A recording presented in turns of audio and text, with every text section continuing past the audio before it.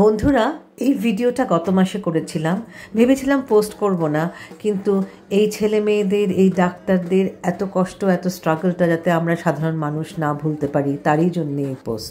আজিকারের ঘটনা এইভাবে লুকিয়ে বডি নিয়ে যাওয়া হচ্ছে। যে মেয়েটিকে এখানে মারা হয়েছে, ঘটনা ঘটেছে একটি, সেই মেয়েটির বডি এখানে লুকিয়ে নিয়ে যাচ্ছে আমাদের রাজ্যের পুলিশ প্রশাসন। এটা লড়াইটা সত্যের লড়াই, মানবিকতার লড়াই, মনুষ্যত্বের লড়াই। তিনি পৌঁছে গিয়েছিলেন স্বাস্থ্য ভবনের সামনে গাড়ি নিয়ে এবং গাড়ি থেকে নেমেই হুট করে মঞ্চের সামনে এসে হাজির হলেন। সেখানে অনুরোধ করলেন ডাক্তারদের কাজে ফিরে যেতে এবং তার সাথে বৈঠকে বসতে। তিনি বারংবার প্রোটেস্টিং ডক্টরদের আশ্বাস দিলেন যে তিনি রাজ্যের চিফ মিনিস্টার, মুখ্যমন্ত্রী হয়ে আসেননি, তিনি তাদের বড় দিদি, অতি প্রিয়জন হিসেবে এসছেন।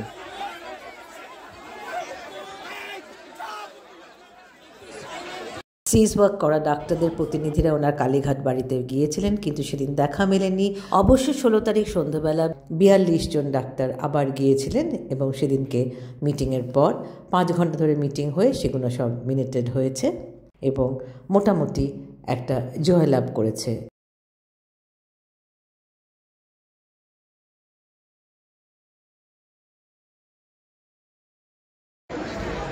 আজকে মনে হয় আমরা সবাই একসঙ্গে কেঁদেছি।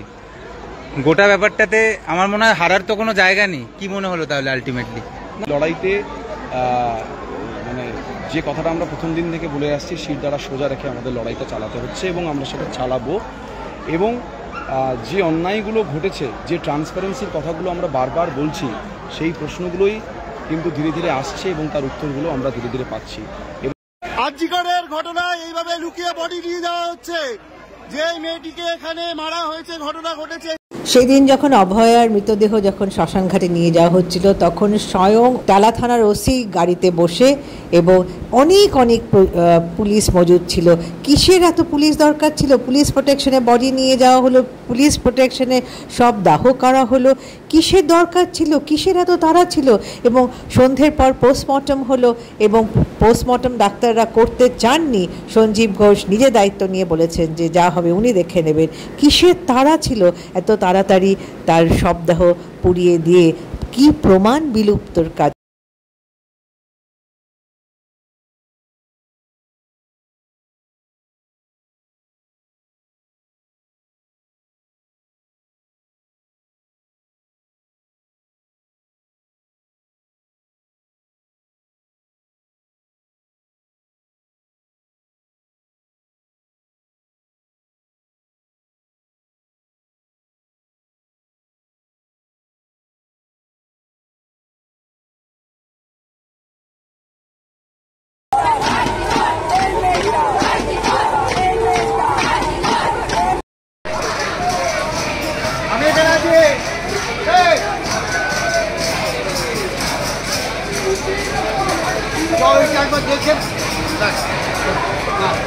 I am Dr. Anita G, Junior Resident in ENT from the Institute of Medical Sciences. The heinous crime that occurred on 9th of August 2024 at Arjikor Medical College to our colleague, to our sister. We have been on the streets fighting against this crime, fighting for justice. Not just me, every one of you has been beside us in this fight. ব্যাপারটা হচ্ছে এটা লড়াইটা সত্যের লড়াই, মানবিকতার লড়াই, মনুষ্যত্বের লড়াই। এবং সেই লড়াইতে মানে যে কথাটা আমরা প্রথম দিন থেকে বলে আসছি, শির দ্বারা সোজা রেখে আমাদের লড়াইটা চালাতে হচ্ছে এবং আমরা সেটা চালাবো। আজকে অ্যারেস্টটাও তো একটা বড় জয় আমার মনে হয়, যেটা আমরা জয় সেদিন হবে যেদিন সত্যিকারের যারা দোষী তাদেরকে একদম শনাক্ত করে, চিহ্নিত করে শাস্তি দেওয়া হবে। We have been on these streets outside Shasthyo Bhawan demanding justice and just justice, and we did from the very day one that we are political and we want nothing but justice. We are here and we are fighting and we have all of your support, and that is why we are being able to continue this fight. Thank you for standing beside us. Let's do this. Let's continue this fight till justice is served. বহু মানুষ স্বাস্থ্য ভবনের সামনে এই ধর্নার মঞ্চে এসে নিজেদের অভয়শ্রীকে দেখিয়েও গেছেন এবং ওষুধও নিয়ে গেছেন।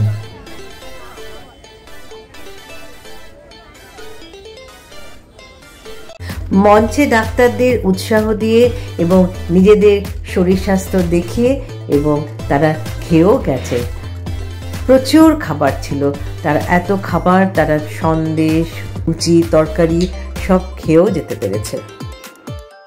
ধরুন এখানে যেহেতু বায়ো টয়লেট রয়েছে, জানেন যে একটা ক্লিনলিনেসের এখানে প্রবলেম থাকবে, তো সেখানে বায়ো টয়লেটের উপরে পাতার জন্য তো যে ধরনের ডিসপোজেবল টিস্যুগুলো হয় সেইগুলো চাইলে দিতে পারেন। এটাই আমাদের মোটামুটি আপনাদের wait tissue, wait pipes, napkin এসব লাগবে, টিস্যু, ওয়েট ন্যাপকিন এগুলো প্রচুর রয়েছে। সেদিন আমরা 22 জন সদস্য of ইনারহুইল club of Calcutta old city থেকে পৌঁছে গেছিলাম স্বাস্থ্য ভবনের সামনে। আমরা 500টি হার্ড কোয়ালিটি পেপার প্লেটস নিয়ে গেছিলাম।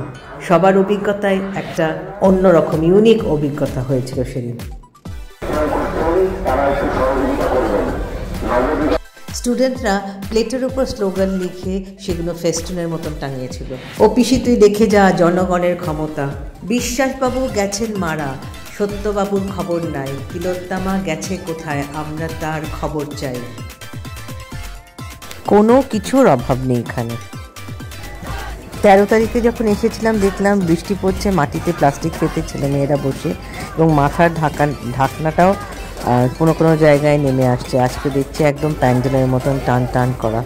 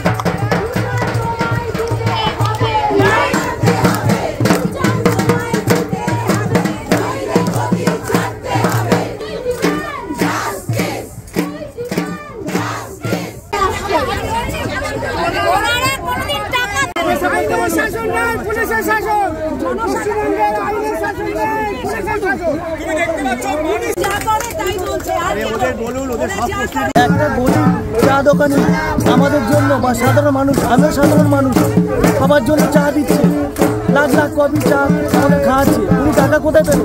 মানসিক ভালোবাসা ওনাকে আমাদের খাওয়াচ্ছে।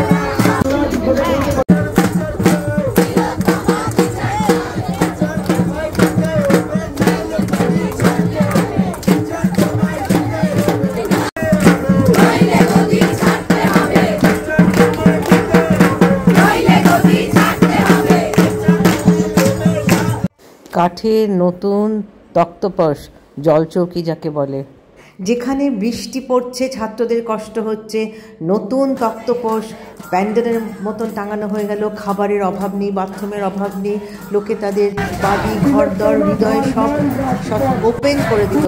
সেখানে হঠাৎ ডেকোরেটররা এসে নিয়ে গেল প্যান্ডেল খুলে দিল, পাখা নিয়ে গেল, আমরা পয়সা পাইনি বলে। কিসের, কেন এটা হলো? খুব চিন্তিত আমি।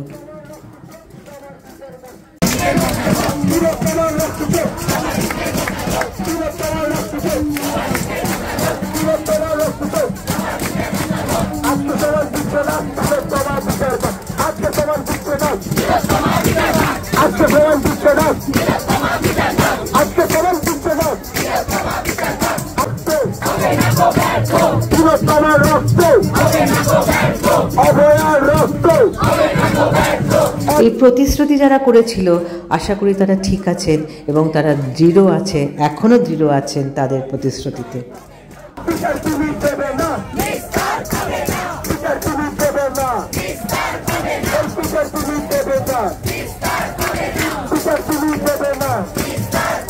তোমার নামটা বলো। ডক্টর প্রণবানন্দ পাল।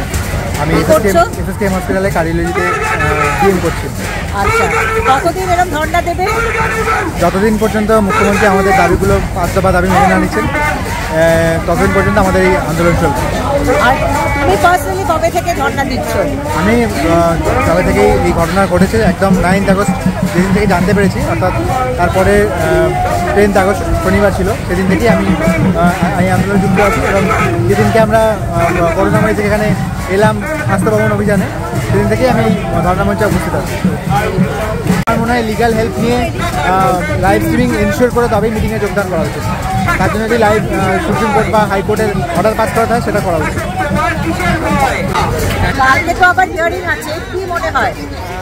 চাইছি যে একটা কোনো সিগনিফিকেন্ট পদক্ষেপ নেওয়া হোক, যাতে শুধুমাত্র যারা যে অপরাধ করেছে তারাই নয়, যারা অপরাধের প্রমাণ লোপাট করতে যারা হেল্প করেছে তাদেরকে একে একে গ্রেফতার করা হোক। এবং তাদেরকে আমরা যেরকম 5 দফা দাবি করেছিলাম, বিনীত গোয়েলের অপসারণ এবং যারা স্বাস্থ্য অধিকর্তা ডিএমই তাদের অপসারণ, সেইগুলোর দিকেও যাতে সুপ্রিম কোর্ট কোনো পদক্ষেপ নেন সেই ব্যাপারে আমাদের চোখ থাকে, নজর থাকে। এটাই আমাদের সুপ্রিম কোর্টের থেকে, এটাই আমাদের আশা। তবে আমার এটা শুধু কলকাতার পশ্চিমবঙ্গের বাঙালিদের না, সারা পৃথিবীর বাঙালি আছে। কালকে দেখছি মুসলিমদের, আগের দিন দেখছি র্যালি, লোকের প্রতিবাদ জানাচ্ছে। ভারতীয়রা প্রত্যেকেই আন্দোলনের সঙ্গে যুক্ত আছে, কারণ এটা শুধু ডাক্তারদের অধিকারের আন্দোলন না, সাধারণ মানুষের আন্দোলন। এটা সমস্ত বাঙালির আন্দোলন হয়ে উঠেছে। এবং আজকে এখানে এসে মনে হলো যে মা অন্নপূর্ণার ভান্ডারে এসছি। খাবার, সন্দেশের পর সন্দেশ, খাবারের পর খাবার, কোনো অভাব নেই। আমরা আমি সকাল থেকে যখন এখানে আসছি তখন থেকেই কেউ পায়েস দিয়ে যাচ্ছেন বাড়িতে রান্না করা, কেউ বাড়িতে রান্না করে খাবার, ভাত ডাল দিয়ে যাচ্ছেন। মানে আমরা ভাবিনি যে এতটা জনগণের কাছ থেকে এতটা মানে পাবো, যে সহযোগিতা পাবো, এটা আমরা কখনো ভাবিনি। এবং তার জন্য সবাইকে আমি আমাদের ধন্যবাদ জানাই। বাড়িতে মিনিট হয় তো, সেটা একটা প্রশ্ন। প্রশাসনিক ভবনে কোনো করা হোক, মিটিংটা কোনো প্রশাসনিক ভবনে করা হোক, সেটা হতে পারে নবান্ন হতে পারে, সেটা যে কোনো প্রশাসনিক স্বাস্থ্য ভবন হতে পারে, যে কোনো প্রশাসনিক ভবন হবে, এটা কিন্তু কোনোভাবেই সেটা রাজি হয়নি।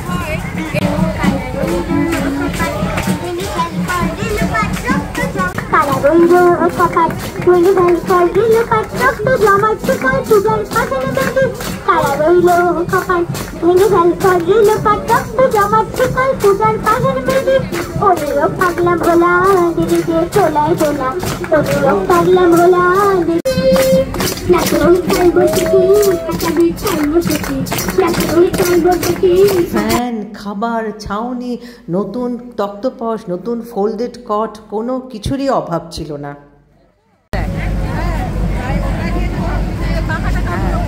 কোনো কিছুর অভাব নেই। অভয়া জিন্দাবাদ, জিন্দাবাদ, কোনো কিছুর অভাব নেই। করে যাক লড়াই। আমরা আজকে প্লেট নিয়ে এসেছিলাম এবং তার 10 ডবল কি 100 ডবল এখানে। কোনো কিছুর অভাব নেই। আপনার নাম কি? কুবালি। কোথা থেকে এসছো? Medical college, second year PGT surgery. প্রথম দিন থেকে আছো? অ্যাবসলিউটলি। Very good. কি মনে হয় আজকে কি দিদি লাইভ স্ট্রিমিং করবে? মনে তো হয় না, but we have faith on our representation. Let's see কি হয়। পুরোটাই তো সিচুয়েশনের উপর। All the best for tomorrow's hearing. Thank you.